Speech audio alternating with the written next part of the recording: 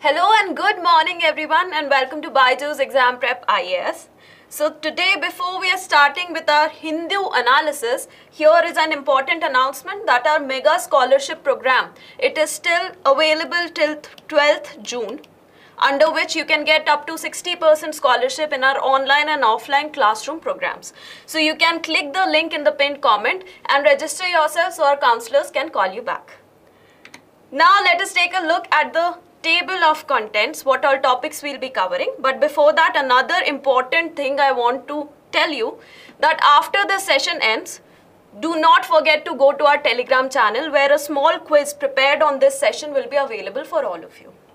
So here are the topics that we'll be taking a look at today. First is, India looks at devising its own standards to assess socio-economic progress. So this topic is related to social issues.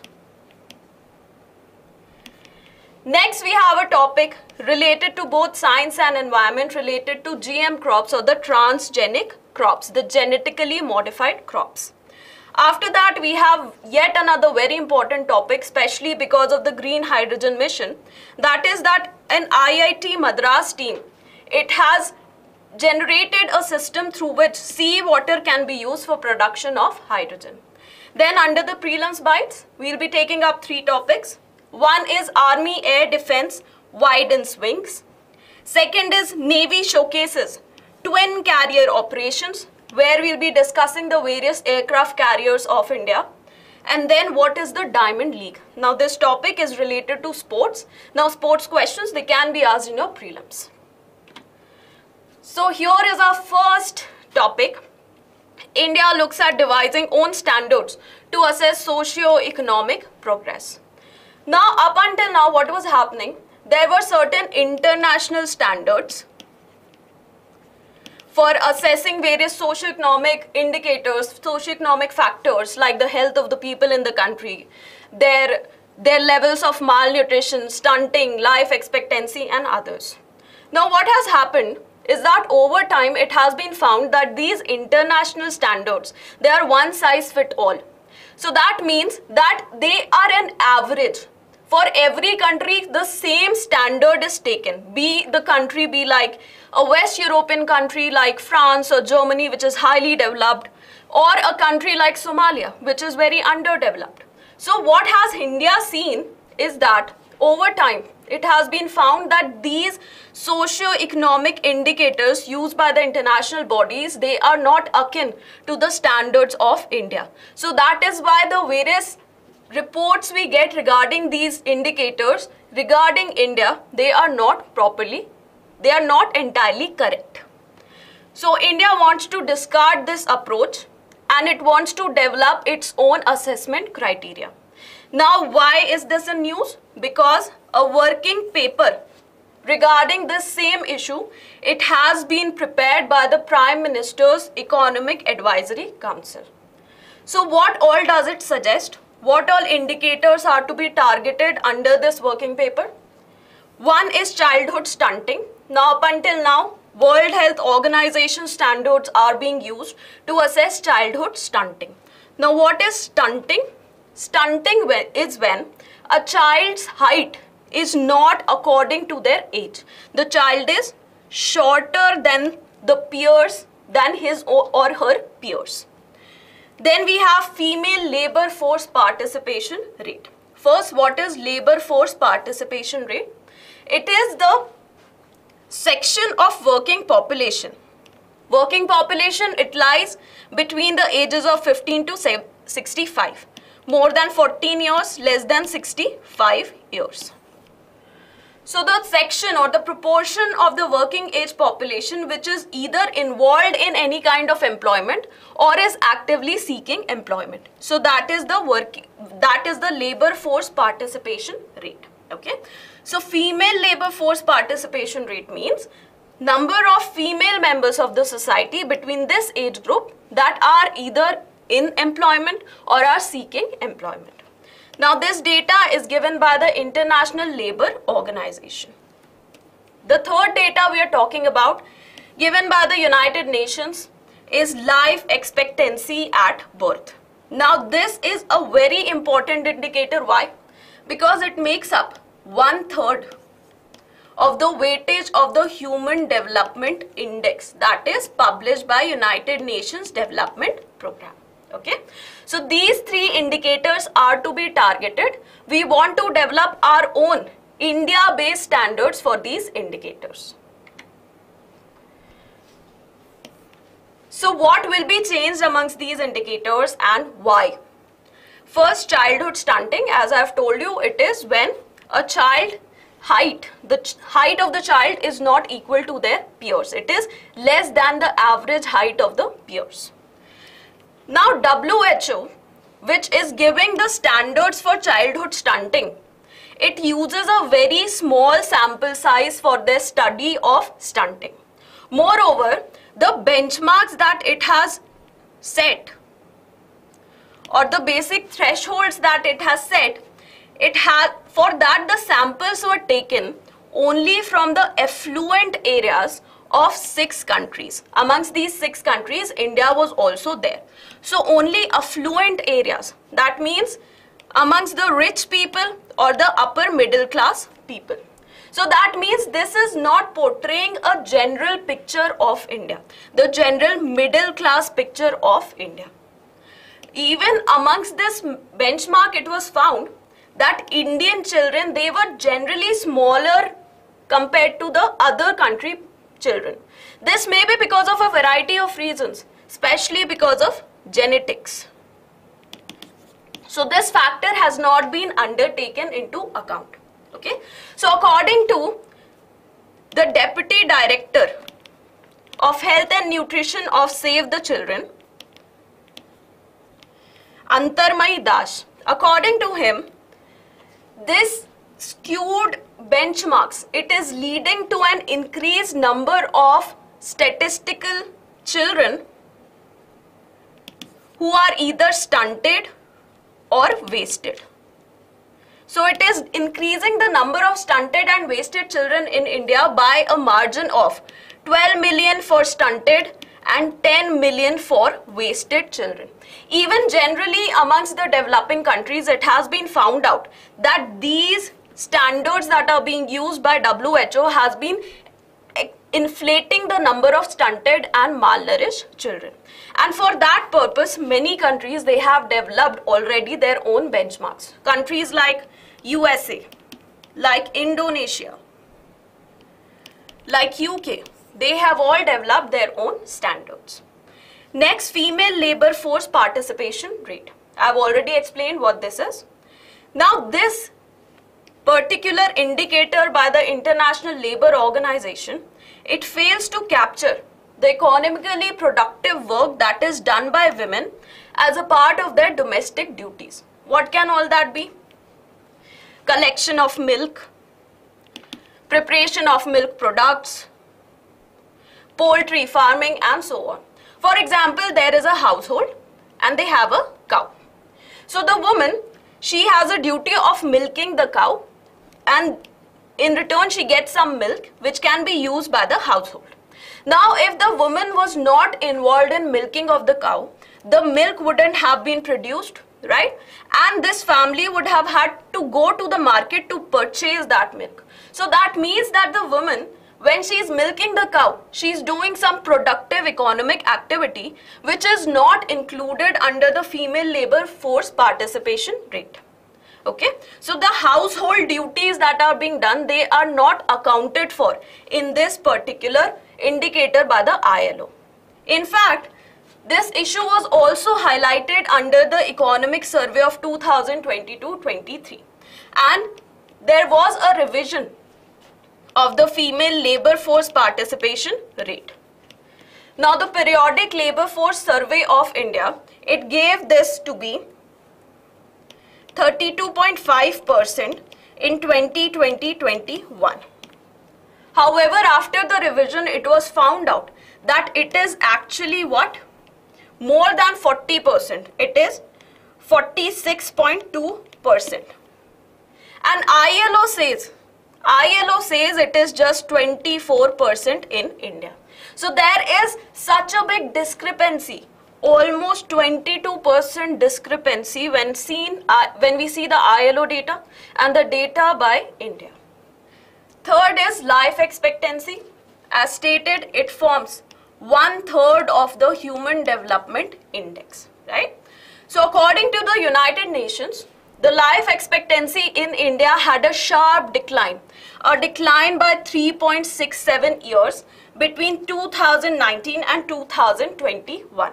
So in 2019, it was 70.91% and it declined to 67.24% in 2021. Now it was said that it is because of the COVID related mortalities.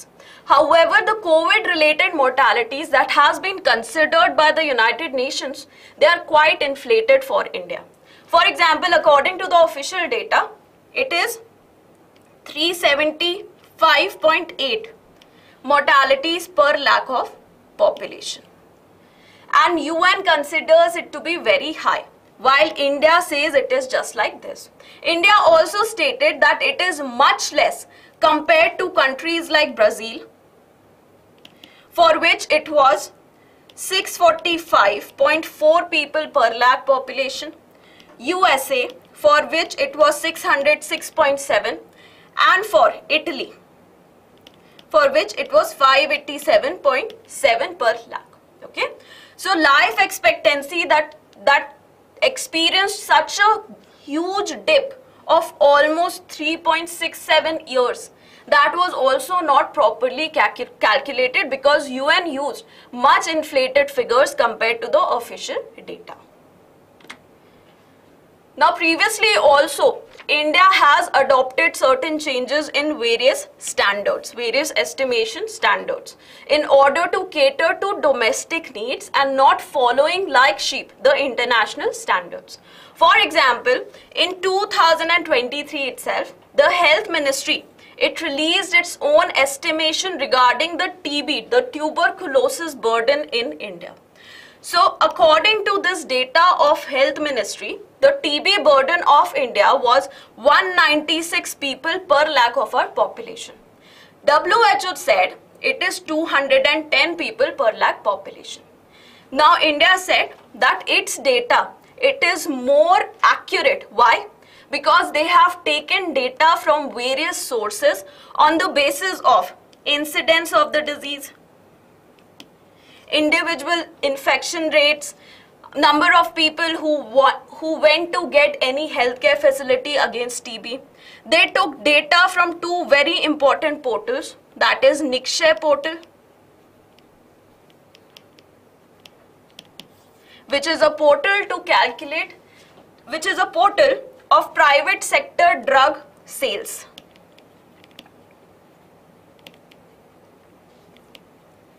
And the other portal from which the information was taken was Subnational Certification System, which gets the data from all the states of the country and determines whether the states they can get TB-free certificates or not. So according to this, Health Ministry said that our data is more accurate, more based on the domestic standards.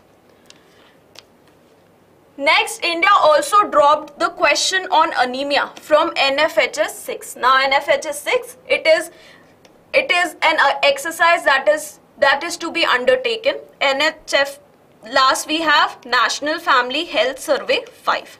That was the last survey we had. We did not have any census, so that is why the data from NFHS 5 and the upcoming NFHS 6 will be very important. We have dropped the questions on anemia from this study. Why? Because we need very accurate data to target the disease of anemia in India. Now anemia, according to NFHS 5, which uses the WHO standards, according to that, the anemia incidence in India is 57% of women between the ages of 15 to 49, they have anemia. And amongst the children between the ages of 6 months to 59 months, 67% children of India, they have anemia. However, it has been stated that the cutoffs of hemoglobin level that is used by WHO to determine whether a person has anemia or not, they may not be suited for India. For India, the standards might be very different. Why? Because the cutoff that is decided whether to determine whether or not a person has anemia, it depends on age, gender, physiological status, altitude, and many other factors. So WHO, which is taking a generalized picture of the entire thing, its data is not suitable for India. So there is a danger, a big danger of over-diagnosis of the number of such cases. Now what will be the impact of all this? Why are we trying so hard to go away from this one-size-fits-all technique? See, the environmental, social and governance indicators, they are very important, especially for these two reasons. Nowadays, many companies, many international organizations, they take their decisions with regards to investment and trade on the basis of this data. So if this data is highly inflated in the negative territory, then it becomes very negative for our economic needs. So these indicators, they are very important for our economy as well. Economic, social and governance indicators, not environmental, I'm so sorry. Also, this leads to a creation of a negative narrative regarding any problem in the country. That no matter how many steps we are taking, we are not able to eliminate that problem in our country. So that leads to what? That leads to a negative feedback which can adversely impact our policy making. See, policy making, it is highly based on what? Evidences. And these indicators are the evidences on the basis of which policies need to be made. So if we get this negative feedback again and again without any problem of ours, because it is the indicators, standards that are not akin to India. So because of that, we are continuously getting a negative feedback, and that affects adversely our policy making and any policy implementation efforts. However, there are certain concerns that India should aspire for best standards instead of lowering the benchmarks. So many of the people who were interviewed by the Hindu, they said that instead of lowering the benchmarks, why do we not want to go to the higher benchmarks for the country? Why not make such progress that these benchmarks, which are not akin to the benchmarks of India, eventually become the benchmarks of India as well? So instead of looking at a glass half empty approach, we need to look at a glass half full approach with regards to all these indicators and all these standards that are given by the international agencies. So with that, we end our first topic. Okay, now we come to our second topic, which is about the transgenic or the genetically modified crops. So a new transgenic cotton, for which we need field trials. So this cotton, it contains a gene known as Cry2AI. And this makes the cotton crop resistant to pink bollworm, which is a big pest that can attack and destroy the cotton crops. Now we have taken this question because the genetically engineered appraisal committee, it has asked 4 states of India. What are the 4 states? Maharashtra, Gujarat, Haryana and Telangana. It has asked these 4 states to conduct field trials of this new GM cotton, which has the Cry2AI genes, and it will help in preventing any attacks of the pink bollworms. Now, when the GEAC, it requested this to the states, 2 of the states, Telangana and Gujarat, they have refused to undertake the trials. Okay. Now, what is the process of approval of GM crops in India? See, these states, they have not agreed to take up the trials because of certain reasons which have not been disclosed to the GEAC. However, the field trials, they are a very important part for any kind of approval to be given to the GM crops. So what is the whole process through which the GM crop has to go in order to get a approval from the GEAC and eventually the Ministry of Agriculture, and finally to be introduced as a commercially available and cultivable crop? First, there is the RCGM, Review Committee on Genetic Manipulation. Now, RCGM, it assesses and decides on the applications regarding the testing of GM crops in the country. So the companies, they need to provide an explanation regarding their new variety, and they have to submit this application with the RCGM. Now, RCGM, it is a specialized body of the Department of Biotechnology. Okay, so what happens here is RCGM receives the application and it assesses the application regarding the testing of this crop. Now, RCGM, it is responsible or it regulates biosafety research level 1 trials. So there are two types of trials that are undertaken before a crop can go to the field. Biosafety Research Trials Level 1, Biosafety Research Trials Level 2. Now, Level 1 is regulated by RCGM. And for Level 1, what happens is that the land of no more than 1 acre, it needs to be taken at a single location over which the crops will be grown and tested. Overall, there can be approximately 20 locations that can be undertaken for biosafety trial 1. Then after it is approved by RCGM, this application then goes to GEAC, Genetic Engineering Appraisal Committee. It then assesses the applications for field trials. Okay. Now biosafety research trial level 2, it is under the regulation of GEAC.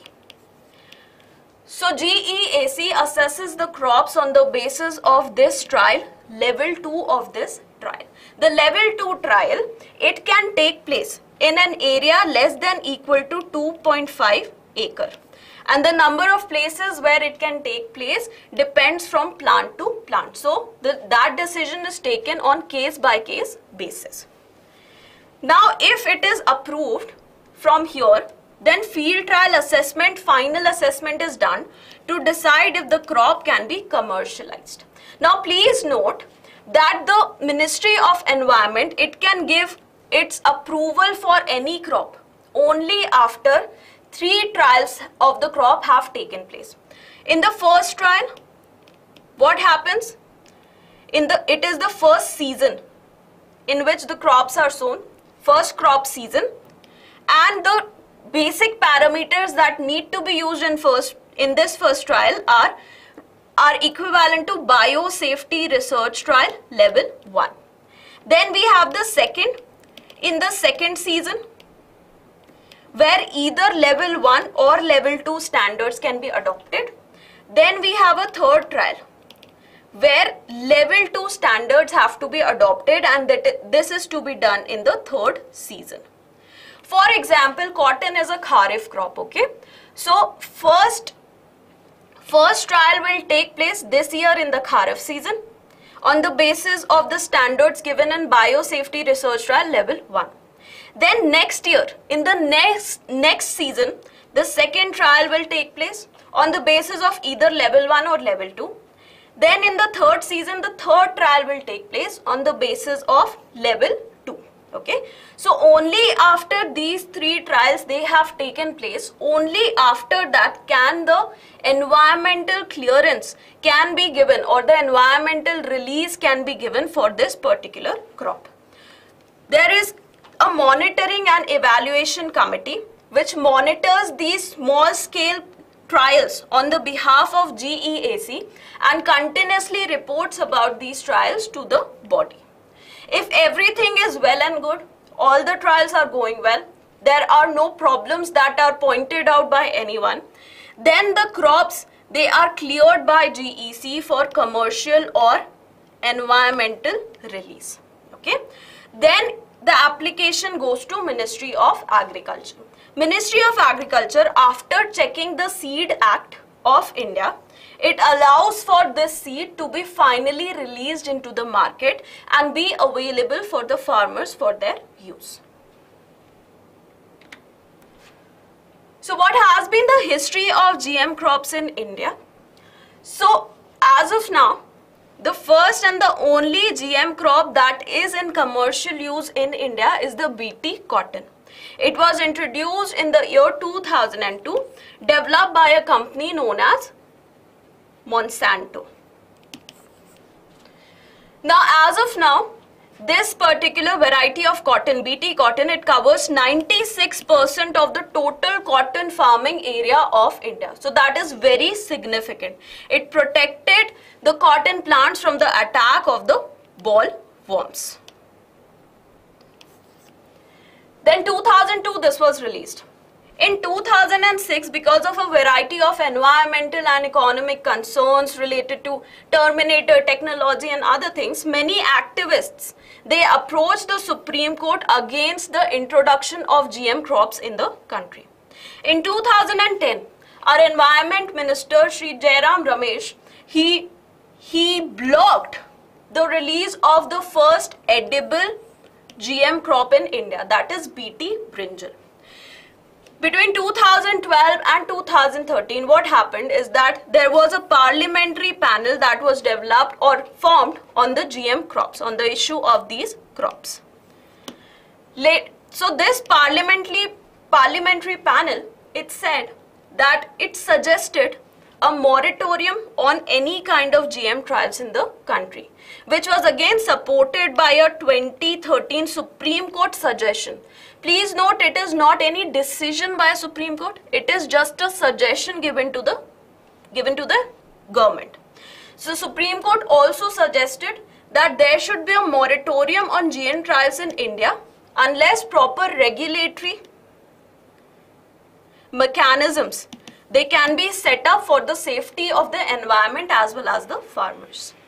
Then in 2014, what happened is that the then Environment Minister allowed for these trials, and in March 2014, the GEAC, it approved the field trials for 11 genetically modified crops in the country. Later on, more approvals, they were provided for field trials. However, have any of these been introduced? No, not yet. In 2016, a green signal was given for the field trials of the GM mustard. Now, GM mustard, it was the indigenously produced variety of a GM crop produced in Delhi University. However, Supreme Court, it stayed this order. Eventually, however, this was further pursued, and finally on 18th October 2022, GM mustard, it got the approval from the GEAC for its environmental or commercial release. In February 2023, the Government of India gave the final signature on this decision of the GEAC. So it is not like it will be suddenly introduced in the markets. It will take approximately 2 through 3 years for GM mustard to get properly integrated into our markets. So this is the story of genetically modified crops in India. We studied what has been the whole timeline. We also studied what is the regulatory infrastructure, what all trials are being undertaken in order for a GM crop to get an approval for commercial release. Now the third topic. Now this topic is very important for us. Why? Because the government has released what? Green hydrogen mission. We want to become big producers of hydrogen gas, because hydrogen, it is a very efficient fuel. It is the fuel of the future. Now under this, what has happened is that some researchers of IIT Madras, they have developed certain critical components which are simpler, easier to use and cheaper compared to the current technology for highly efficient, cost-effective way to electrolyze seawater to generate hydrogen. So up until now what has happened, the current technology for hydrogen production, it is highly energy intensive. A lot of power is required for electrolysis to take place. It requires expensive oxide polymer separator, zirconium oxide. So it requires these expensive zirconium oxide separators to be used between the cathode and the anode, and it uses fresh water for electrolysis. It cannot use the marine or the sea water. So that is why this particular research by the students of IIT Madras, by the researchers of IIT Madras becomes very important for us, because this technology, it uses alkaline water or the sea water in place of fresh water. So the fresh water, it can be used for other purposes. The water can directly be taken from the Arabian Sea, Bay of Bengal, any part of sea. It can be taken from there and hydrogen can be produced. So that is very important for what? Our water security as well. Water, it will not get diverted for the production of hydrogen. Also, carbon-based materials, they are being used as electrodes instead of use of metals. So what happens? What's the problem with using metals? The metals, they get easily corroded by the various salts in the sea water. When we are using these carbon-based materials, this problem of corrosion, it gets eliminated.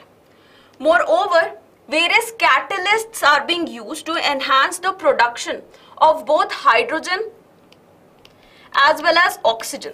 See, what happens in electrolysis is that water, it is split into its constituents, that is hydrogen and oxygen, right? So these metal-based catalysts, what does a catalyst do? Catalyst affects the speed of any reaction. It can either increase the speed or decrease the speed. Usually people associate catalyst only with increase in the speed of chemical reactions, but that's not true. However, in this case, these catalysts, they enhance or increase the production of both the gases, hydrogen and oxygen, even when at the electrodes there is deposition of any impurities or chemical deposition because of the use of the seawater.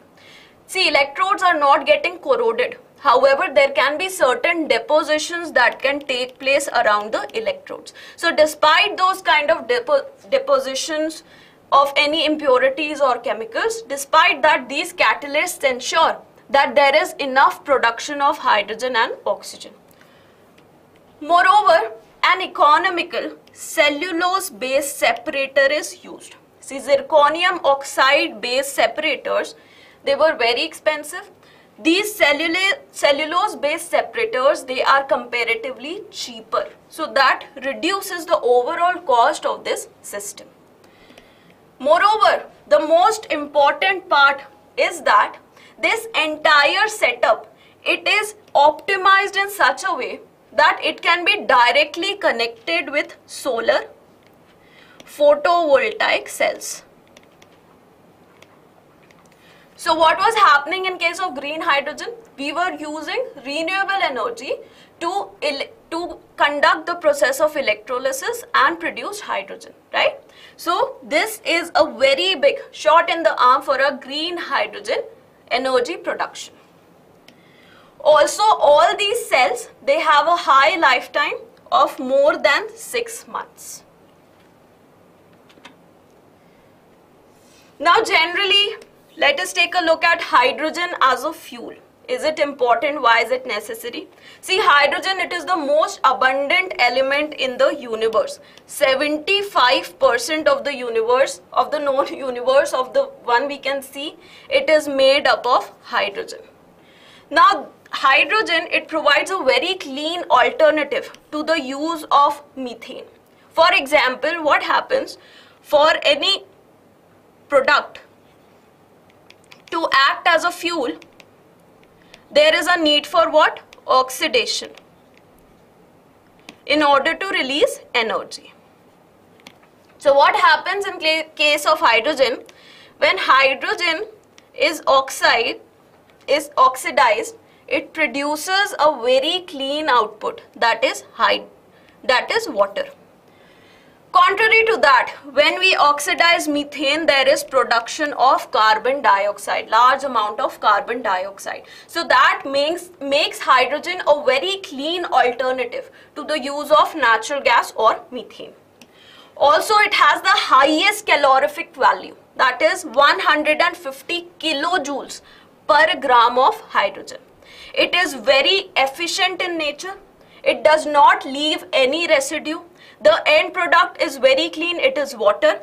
It has zero or near zero emissions associated with it. So that is why hydrogen has become a very attractive fuel for the global community. Now globally, hydrogen has already been used in many countries in many ways. For example, China, it has the highest number of hydrogen vehicles and the highest number of hydrogen fueling stations for cars. So just like you go to the CNG stations to get CNG filled in your cars that run on CNG, similarly China has such stations for hydrogen cars. The second number of highest number of stations are in Japan. Then we have South Korea, Germany and USA. In fact, a company called Alstom, it has produced a train, Cordia Island, which is the first completely hydrogen powered train in the world. So it was introduced in 2018 in Germany. So this train, it entirely runs on hydrogen as a fuel. In 2020, in fact, in India also, India's first indigenous hydrogen fuel cell bus, a bus based on hydrogen, it was unveiled. It was done in Pune and it was developed by an institute of the CSIR, that is KPIT, Kirtane Pandit Information Technologies in Pune. So we have also developed a bus that can run entirely on oxygen. Now when we talk about oxygen, you must know about hydrogen.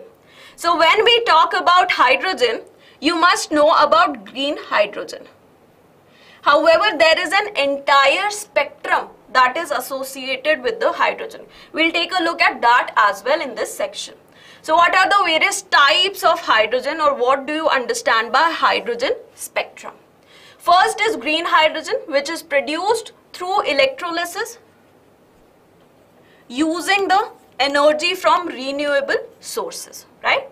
Then we have something called blue hydrogen or the low carbon hydrogen. Now over here what happens is that this hydrogen is produced mainly from natural gas, that is methane. And the process that is used is known as steam reforming. So very hot water, it is mixed with methane in order to produce hydrogen. However, this also produces a lot of carbon dioxide. So carbon dioxide becomes a very important byproduct of this system. However, why is it low carbon hydrogen? Because this carbon that is generated, it is completely captured and stored. So it is completely captured and stored so that this carbon dioxide, it does not get released in the environment and increase the concentration of our greenhouse gases. So this is blue hydrogen. Associated to that is the grey hydrogen. The same process takes place. We undertake steam reforming over natural gas in this as well. However, there is no provision of carbon capture and storage that was available in the blue hydrogen process. Okay, so these are the three. Next we have black and brown hydrogen. Black is associated with coal, right? So black hydrogen is generated by using coal, and brown is associated with what? Lignite. So black hydrogen is produced using coal, brown hydrogen is produced using lignite by a process known as gasification.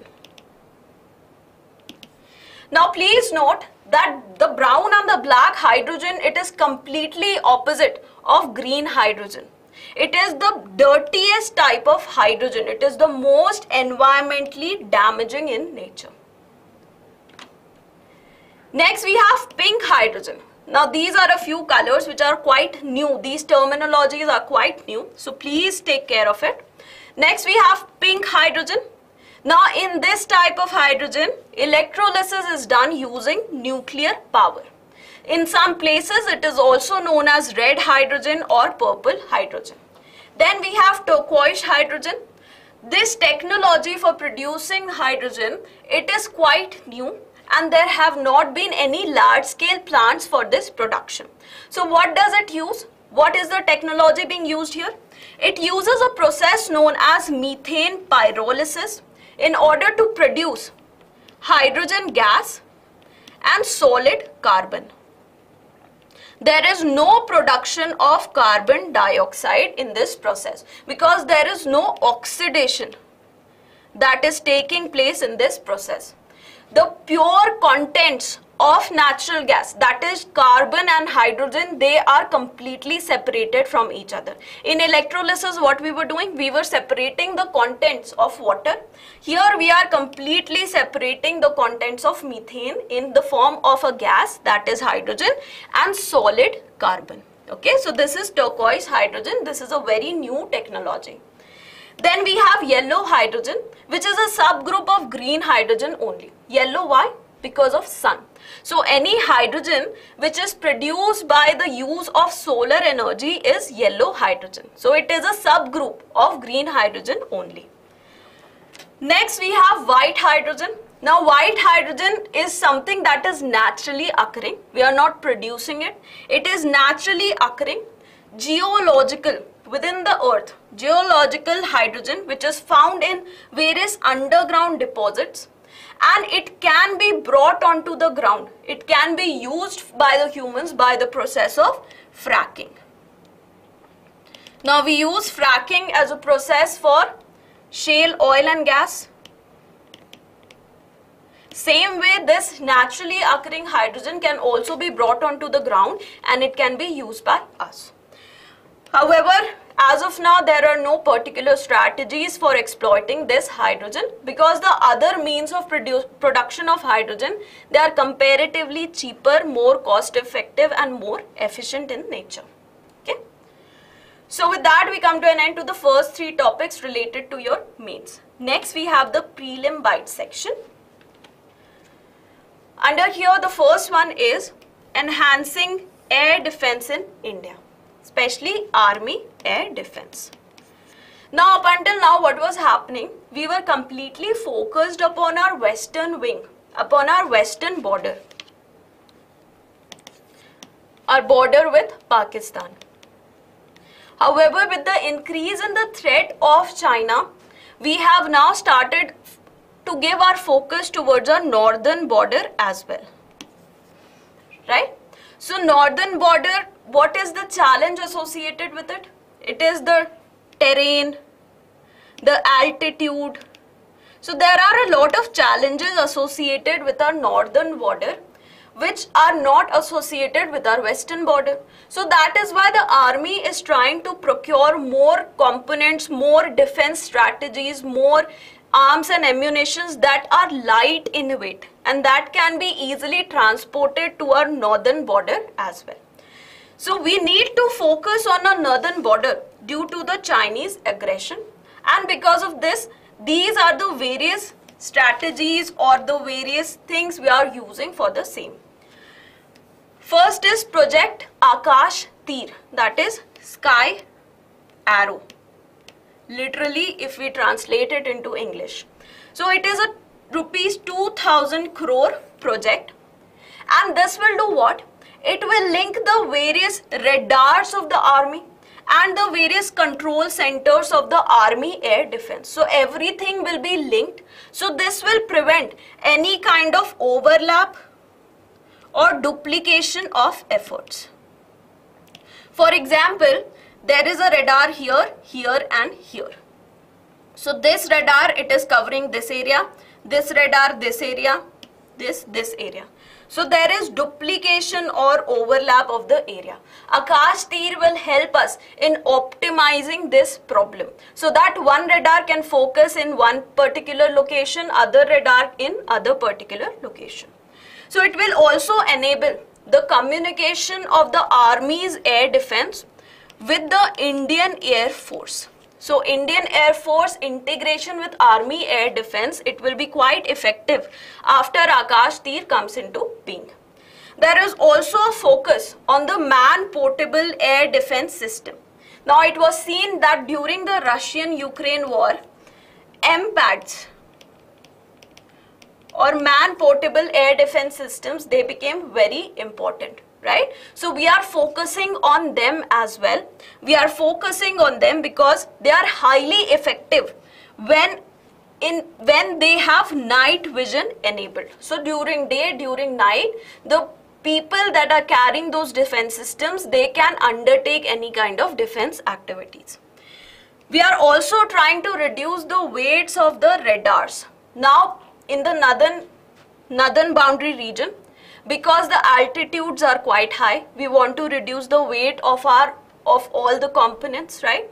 So we are trying to reduce the weights of the radars that are being used by using gallium nitride based modules within the radar. So this will help in reducing the weight of these radars, and this will help in increasing our capacity to establish radars at such high altitudes as well.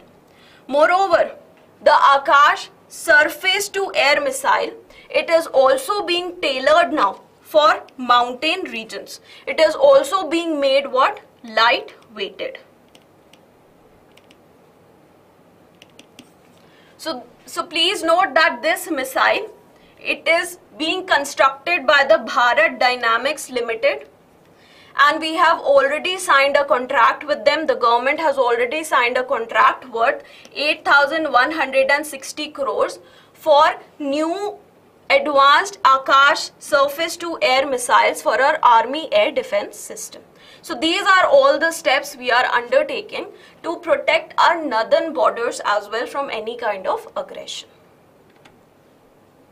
Next, we have the various aircraft carrier of India. Now what will happen is that by the end of this year, a new aircraft carrier, INS Vikrant, it will be introduced in the Navy. So now we'll have 2 aircraft carriers with us by the end of this year. Right now we have only 1 active aircraft carrier. So what are the various aircraft carriers we have had since our independence? First was INS Vikrant, same name, okay? It was the same name as the one that will be inducted at the end of this year. So INS Vikrant, it was first launched in 1945 as Hercules. It was not a part of Indian Navy as such. Then it was purchased from the British in the year 1957. And finally, it was commissioned into the Indian Navy in the year 1961. Now, 1961 is an important year. Why? Because in December 1961, we had liberation of Goa. And this particular aircraft carrier was very useful in that operation. We also had the Indo-Pak War of 1971, the Bangladesh Liberation War, where again this particular aircraft carrier played a very important role. This was the first ever carrier first ever airport carrier for any Asian country. So that was a big achievement. India was the only country that had an aircraft carrier. Finally, after working for many years, more than 30 years, it was decommissioned in the year 1997. Then the next one was INS Virat. It was commissioned in 1959 in the British Navy. Okay, it was not in India up till now. In 1959, it first came into being in the British Royal Navy as HMS Hermes or Hermes. Okay, so in the year 1986, we finally acquired this particular aircraft carrier and it was inducted in the Indian Navy in 1987. Now this aircraft carrier also took part in some very important operations. First was Operation Jupiter in 1989, which was related to peacekeeping in the country of Sri Lanka. Then Operation Parakram, which took place after the 2001 Parliament attacks on India. Then Operation Vijay, which took place during 1999 Kargil War. It was finally decommissioned in March 2017. Then we had INS Vikramaditya. Now INS Vikramaditya, it originally belonged to Russia and its earlier name was Admiral Gorshkov. Okay, it was a Russian aircraft carrier which was bought by India, refurbished, and it was finally inducted in 2013. Now it is Indian Navy's biggest ship, even bigger than the INS Vikrant that will be inducted at the end of this year. Then we have finally the INS Vikrant. The biggest achievement with INS Vikrant is that it is a fully indigenously built aircraft carrier of India. It was built by Cochin Shipyard Limited, and it is expected that after the trials that are going on, it will be finally operational and inducted into the Indian Navy by the year 2023. Okay. Now the last topic, that is about Diamond League. Now this is related to sports. Now Diamond League is an annual track and field events. Track and field events like long jump, high jump, shot put, discus throw, javelin throw, running, and so on. Okay. So there are a total 32 events that are associated with the Diamond League. The Diamond League, it came into being in the year 2010. It started in 2010 and it aimed to replace the IAAFs. What is IAAF? International Association of Athletics Federations, which was earlier known as World Athletic. So it aimed to replace the IAAF's Golden League. Now Golden League, it was mainly focused just upon Europe-specific athletic competitions. So we wanted to expand that purview. So Diamond League was finally introduced in 2010. Current host of the Diamond League is Paris. And why is this important for us? Because in this Diamond League, our long jump candidate, M. Sri Shankar, he has received a bronze medal. He is only the third Indian to get any kind of medal in the Diamond League. Before him were Vikas Gowda, who got this medal in discus throw, and we had Neeraj Chopra, who got it in javelin throw. So with that, we come to an end to today's Hindu news analysis. However, please note that I request all of you to attempt these mains type questions, because now you have to focus on your mains preparation after giving the prelims. So what are these questions? The one-size-fits-all approach to measuring socio-economic indicators at national level can affect developing nations adversely. Do you agree? So it is an opinion-based questions. You give your opinion and you give facts to support your opinion. Illustrate how India has addressed this issue. Adequate examples have been provided for this as well. The second question is, India's policy on GM crops has not been constant. discuss. You can say that how we initially introduced the crops, then there was a moratorium, then again introduction, then 2016 again there was a ban, then finally in 2022-23 there was an approval for GM mustard. So as of now we have only one GM crop that is available for commercial cultivation. After a few years we'll be having another one. Also throw some light on the GM crop testing mechanism in the country. You can tell about the various biosafety trials level 1 and level 2.